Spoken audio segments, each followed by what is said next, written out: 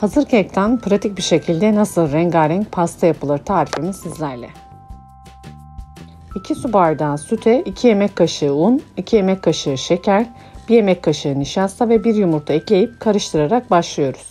Ardından kısık ateşte köpük atmaya başlayana kadar ara kremayı pişirin. Ara krema pişince ocaktan alıp 1 yemek kaşığı tereyağı ekleyin. Hazır kekin alt katını sütle ıslatıp ara kremayı sürün ve üzerine istediğiniz meyve dilimlerini yerleştirip kapatın. Üst katı da sütle ıslatıp krem şanti ile tüm keki kaplayın.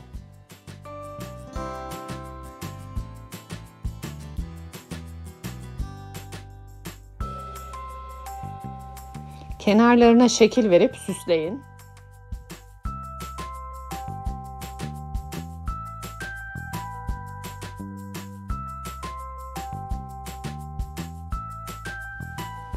Bir su bardağı suya 1 tatlı kaşığı şeker ve 1 tatlı kaşığı nişasta ekleyip kaynayana kadar pişirin.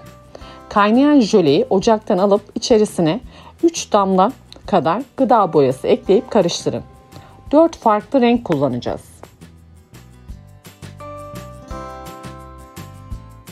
Pastanın üzerini rulo katları ile bölün.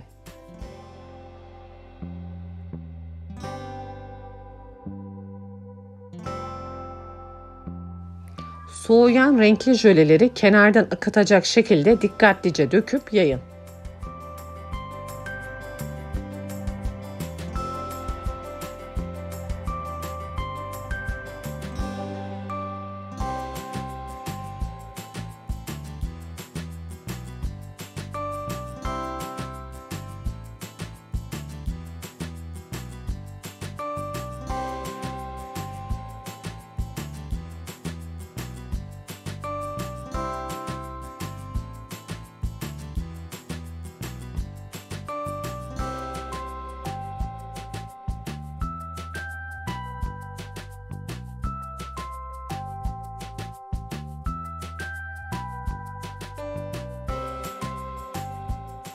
En az 3 saat buzdolabında dinlendirin. Afiyet olsun.